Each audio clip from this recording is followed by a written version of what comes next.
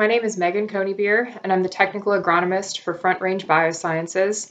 I've been farming hemp since 2019 and am pursuing my dissertation in cannabis and hemp production from NC State University with the Alternative Crops and Organics Unit, and we're based out of Western North Carolina. And today I'm going to talk to you about how we at Front Range are producing superior genetics to benefit growers in the United States. Unfortunately, hemp has been illegal in the United States for approximately 80 years, and this prohibition of cannabis production has caused a lag in the development of stable genetics. And so what we're finding in the hemp industry early on is that growers are producing things, specific varieties that are not turning out to be the variety that they believed they were starting with. They're seeing chemotypic and phenotypic inconsistencies. They're seeing production inconsistencies in terms of resistance to pests, vulnerability to disease. And as a result of this lack of genetic stability, Front Range has chosen to view this as an opportunity and has started to develop reliable solutions for cannabis growers in the form of a world-class genetic breeding program and stable genetic production so that growers can produce something and be confident that what they're putting in the ground is what they're getting out at the end of the season, and that whatever those varieties are produced consistently and stably with high quality performance characteristics. Within our genomic breeding program, we're expanding varieties and we're regionally optimizing these varieties of hemp plants to ensure that growers can produce them successfully regardless of where they're located within the United States. There have been several recent breakthroughs in hemp genetics. And one of the largest reasons for these breakthroughs is that ingenuity right now is absolutely paramount. We're seeing breakthroughs bringing a new era of sustainable farming and highly efficient farming practices, specifically organic production, biodynamic production, and also alternative and innovative production methods that are allowing growers to experiment with hemp production and figure out what works for production in their region. Because hemp has been re-legalized in the United States for such a short period of time, every grower in the U.S. is equally experienced and inexperienced, and it's the first time in memory where growers are able to really define how a crop is produced and establish a foundation of sustainable and efficient farming practices. These advancements that we're experiencing now in hemp production will exponentially redefine standards for agriculture, because we're seeing an industry now based on foundations of sustainable ag and organic production, rather than sustainability and organic being introduced into an established industry and trying to shift a paradigm. When we're talking about breakthroughs in hemp breeding, the foundation of this is plant breeding in general. And when we're talking about traditional plant breeding, the objectives are to increase production, which could be yield, plant size, plant shape, quality of the plant overall. We also like to see bred-in resistance to pests and diseases, so plants that can survive in a wide variety of soils and climates, survive a wide variety and a wide intensity of exposures to different diseases and different pests. And we're also looking at novel or exotic variety development. In the case of hemp, these could be minor cannabinoids like CBG, or optimized CBD production with total THC compliance at finish, as an example, where you could grow a plant to finish for optimal CBD and optimized minor cannabinoid production while still maintaining total THC compliance overall for that variety. When we're looking at traditional plant breeding, in general, we're selecting for advantageous traits. And advantageous traits allow us to figure out which plants to keep, which varieties to keep, and which plants might not be successful in production environments in the U.S. So things that are evaluated are yield, so how much flower per plant is produced, how much biomass per plant is produced, concentrations of minor cannabinoids versus concentrations of THC. We also look at overall plant quality. Does the plant grow well? Is the plant structurally stable? Can it sustain the weight of flower if the plant is fully developed?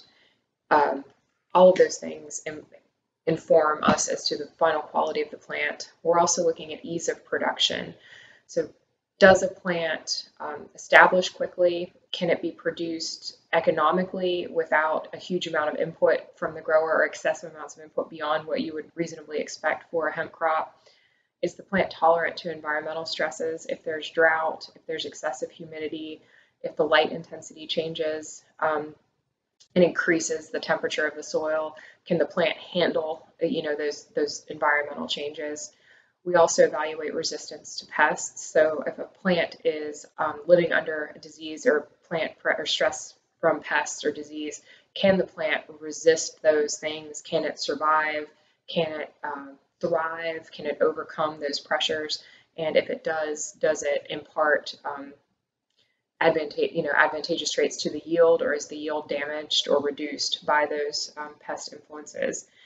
We also in hemp look for chemotypic and phenotypic consistency. So if you're selecting a variety of hemp to produce and you look at a COA and are given numbers that exist under best management practices, does that variety consistently produce that chemotype in a wide range of environments?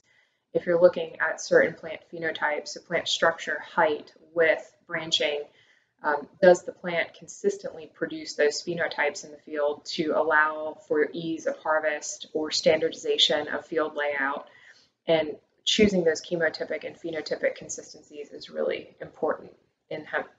Conventional breeding is really where all plant breeding started. And so in conventional breeding, we are developing new varieties of plants by using older tools and natural processes. So we're taking two plants, we're crossing them, and we are selecting for relevant characteristics.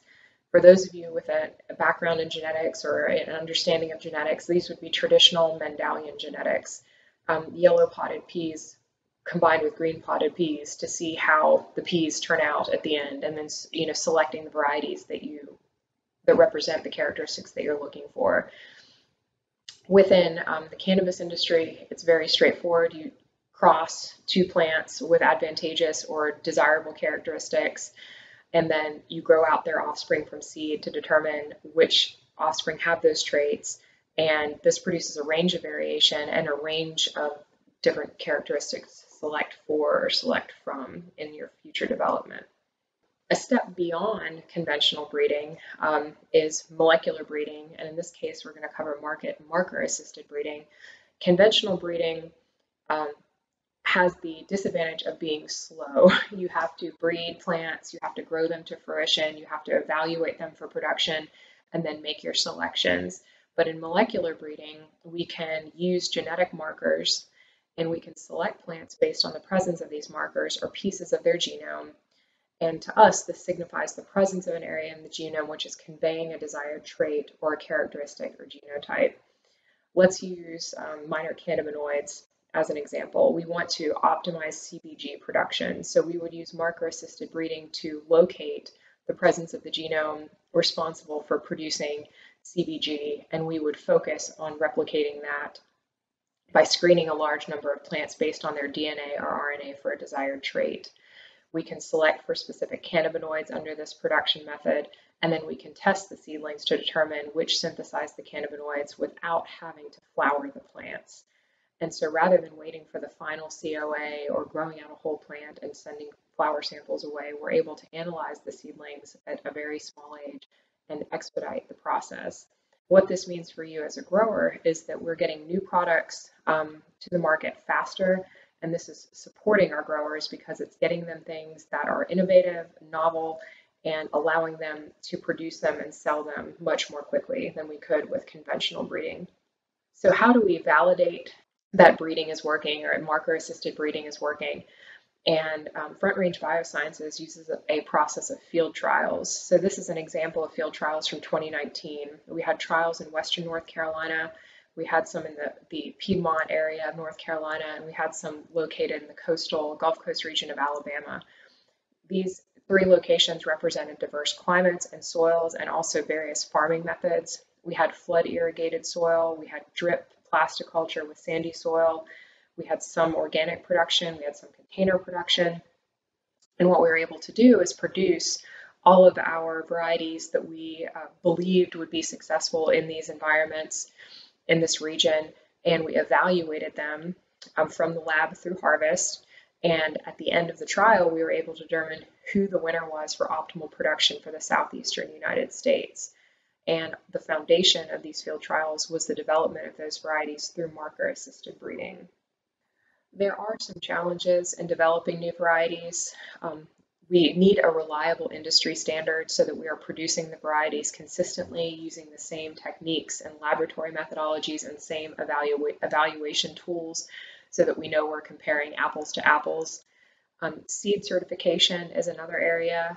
We're looking at national protocols, state-by-state protocols for seed certification, and there are different rules in different states for how seed needs to be certified, how it needs to be evaluated, and how it needs to be labeled. And it's important to understand what those certifications are. We are also evaluating the stability of traits. So can a trait that is desirable be established and recreated, if you will, in a genetic line over time? Is the trait something that shows up every other generation? Is the trait something that only shows up in male versus female plants? And the stability of those traits, whether they are stable or not, represents a challenge in developing new varieties. Clean germplasm is another area where we're looking at germplasm being disease-free, so that we're not incorporating issues into the genetic line. Regional performance is also another challenge in the United States. If plant breeding largely occurs in a single region and plants are being evaluated for production in a single region, then they're really only being optimized for one region of production. In the case of Front Range Biosciences, we evaluate our varieties throughout the United States, and we have trials in the Pacific Northwest, the Southeast, the Northeast, the Midwest, the Southwest, so that we know our varieties perform successfully in a wide variety of conditions and a wide range of climate and local, regional, microclimatic conditions. We also want to look at efficient methods for scaling production. So how do we get these seeds to you? How do we get these clones to you? How do we upscale production in a way that allows for quality to be maintained while also producing the quantity that growers desire? And this is an ever-changing target. As new technologies become available, as different greenhouse production methodologies become available, we will continue to incorporate these methods into our production models to make sure that we can get the quantities that our growers want to the grower. That's the presentation that I have for you today. Thank you all for taking 15 minutes to spend some time with me and learn about our genetics program at Front Range Biosciences. Again, my name is Meagan Coneybeer, and I'm the technical agronomist from Front Range, and my email address is there on the screen, as well as the Front Range website. If you guys have any questions or would ever like to reach out and learn more about Front Range Biosciences, please feel free to do so. And thank you for joining us at NOCO.